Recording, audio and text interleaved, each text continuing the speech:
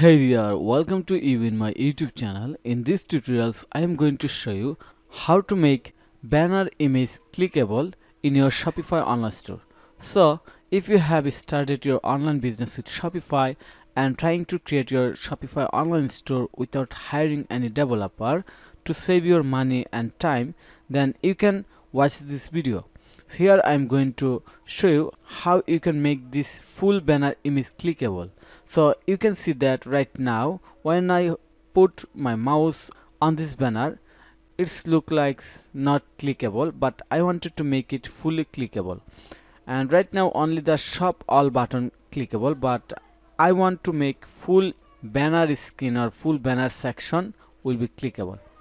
Okay, so in this tutorials I use Dawn theme. This is the default Shopify theme, and you can see that I'm on my Shopify admin panel in customization section, and I have added the image banner, this one, and I believe you already familiar with this section. Okay, now here is our step to start to make it fully clickable. To do this, first I'm going to my admin panel, then click on the in this three dot under the online store theme section, then click on the edit code, then search banner, and here is the image banner.liquid file. I am going to open this one. Now I am going to find a code, so going to press Ctrl F for my keyboard, then find banner underscore media, click on the next. Looks here is the code what we are looking right now. So I'm going to just make a little bit space under this class or code. Now here I'm going to create a new code, div class banner full link into this class, then just make a space shop now, then add create make a space href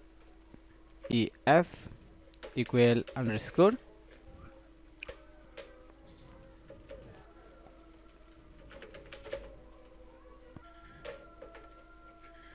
block settings dot button link 1. Now I'm going to add css for this. I'm going to add css right here, as here is the ready style, another class for. Okay, now add css here, top 0, bottom 0, left 0, right 0, position absolute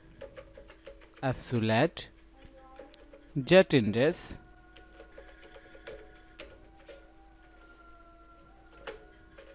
okay. Now just going to click on the save button. We have done, and now I'm going to reload my home page.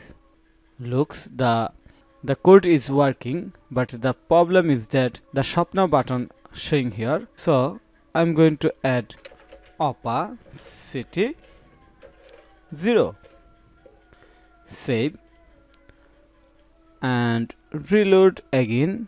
Wow, so now we can see that it's worked perfectly on our skin. Now I'm going to show you using by difference link. I'm going to change this link, button link, just change the button link, select any product, example t-shirt, click on the save and reload again. Looks here, this link is dynamically updated. Right now if I click on this banner, it's go to the example t-shirt. Wow, we have done. So thank you for your time to watch this video. If you think this video is helpful, then click on the like button and subscribe to my channel. And if you need any service, support, relevant Shopify, WordPress or marketing, then you can contact with me. Have a nice day. Bye bye.